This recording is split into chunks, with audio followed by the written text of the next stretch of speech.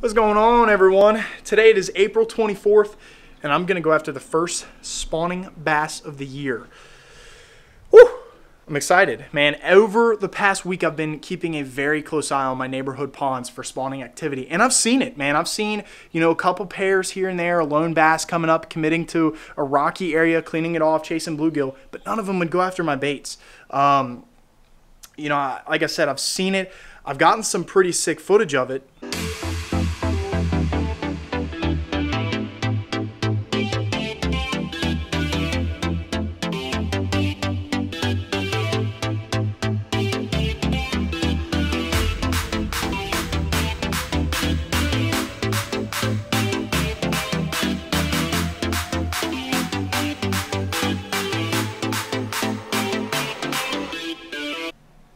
But I haven't got any catches.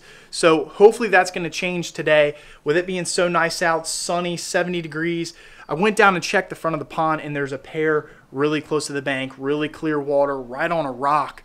And they're protecting it hardcore against bluegill and all that stuff. So I think they're going to be catchable. And hopefully today will mark that first spawning bass of the year catch.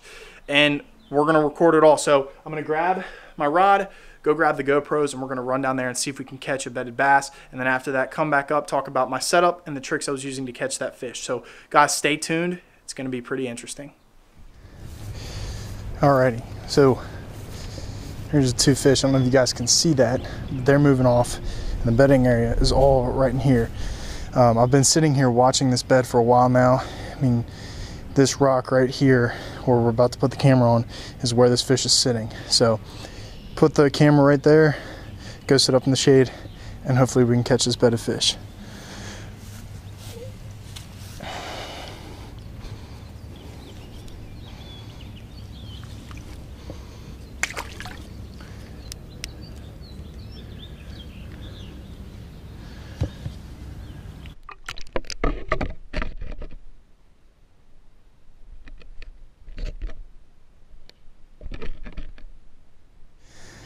We'll give him a second, let him get used to that camera, and he should be a-okay to fish. There he goes. All right, so both of them are moving back up onto that rock. Not sure which one's the female. I would assume it's the bigger one that's closer to the rock right now.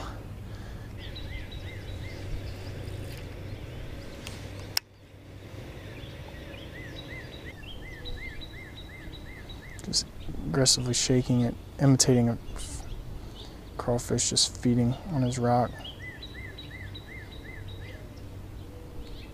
There it goes, here he goes. Oh, he just came and swiped at it off the bed. Oh, okay, so this fish is for sure catchable. Oh my gosh, man. He just came and nicked it right off the corner of that bed. Let's see if we can get it right up closer to that camera. He sees it.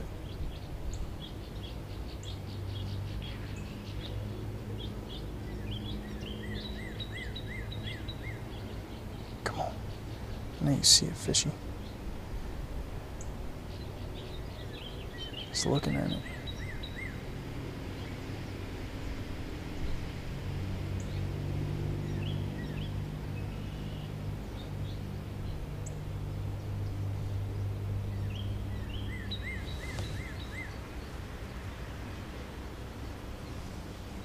Come on.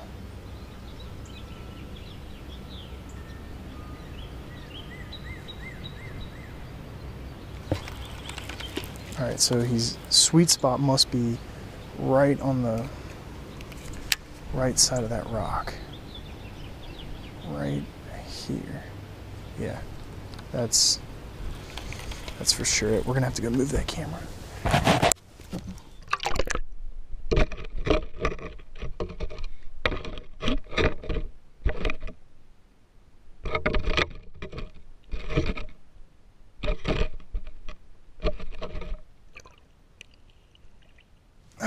Alrighty, so what I just did there was relocated that GoPro for the sweet spot on where that nest is actually at.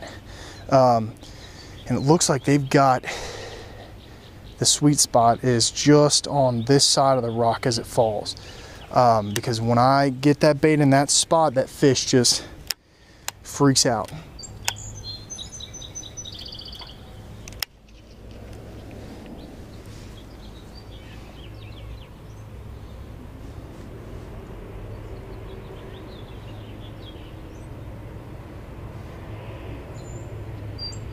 Alrighty, he's going in right now.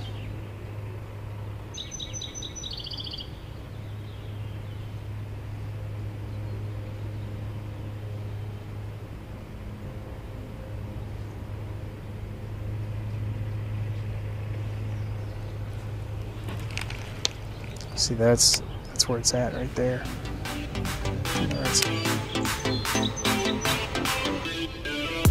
There we go. Got it. There we go. Yeah. There it is, man. That's how you bed fish. That is how you bed fish. Whew. That is how you bed fish, baby. That's it, man. Find the sweet spot and you work that fish until he gets so aggressive. And with that, you know, that fish was taking small swipes, and so you got to use a smaller pitching jig, and that's exactly what I did. And he came up and just freaking slammed it. It was a good fish. It's probably 2.5, 3 pound fish. That's what it's all about, man. But when you are bed fishing, you've got to get a quick release,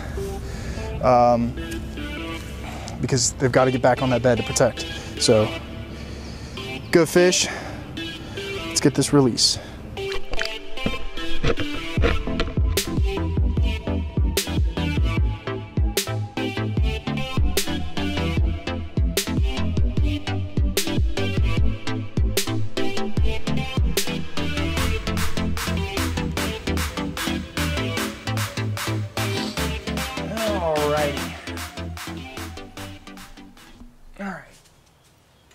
Well, I am back from that little bed fishing adventure, and I had a ton of fun. I actually ended up catching a bedded bass today. That's the first one of the year. Super excited to do that because this warmer weather is going to bring more spawning fish. But right now, I'm going to talk a little bit about my setup. Now, the rod and reel combo that I was using today is by Boo Garcia.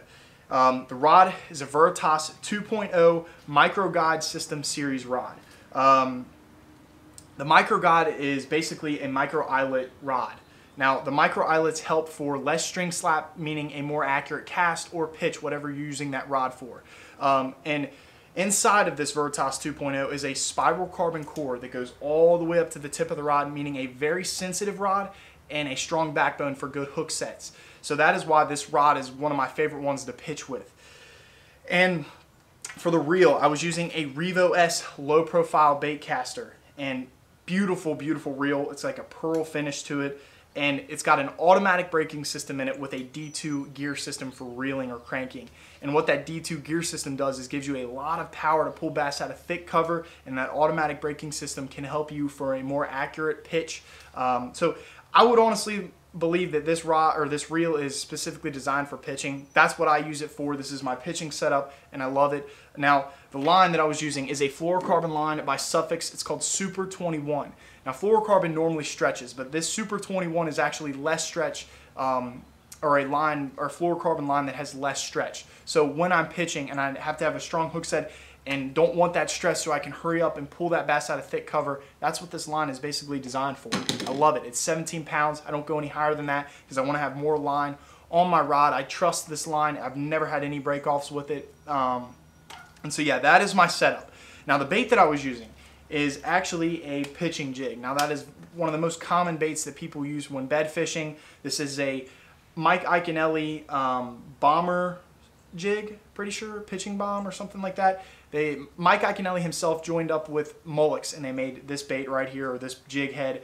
And the trailer is a crawdad trailer. It's called a Yum Crawl Chunk. And the color scheme is just crawdad.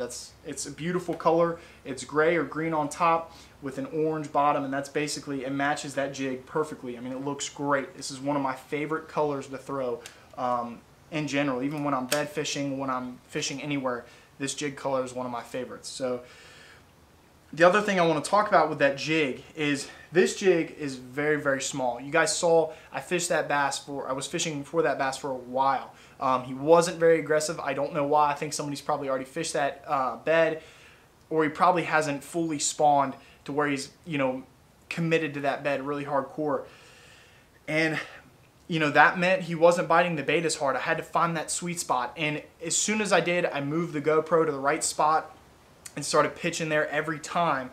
And finally, that one time, he came up and just swiped at it really quick. Now, a lot of times when you are bed fishing or when that fish is locked onto a bed, he's not looking to feed. He's not looking to eat. He's just protecting his nest. And that is why it's good to use a smaller bait when you're bed fishing, because if that fish decides to not fully eat that bait and just swipe at it and get it in its mouth, he's got the whole bait in his mouth, meaning you're going to get that hook set more than likely. And that's basically what that jig head was. I'm pretty sure that is a 1/8 ounce jig head. So it's very light, but I was also fishing very shallow. So that was my setup. I love that rod and reel combo. I hope you guys enjoyed today. It wasn't much, I know, but I got to go to work, and I didn't see any other bedded bass. But as the warmer weather moves in, we're going to start to see more spawning bass, and you guys are going to get more videos like this. So I hope you enjoyed. Like the video. Don't forget to subscribe if you already haven't.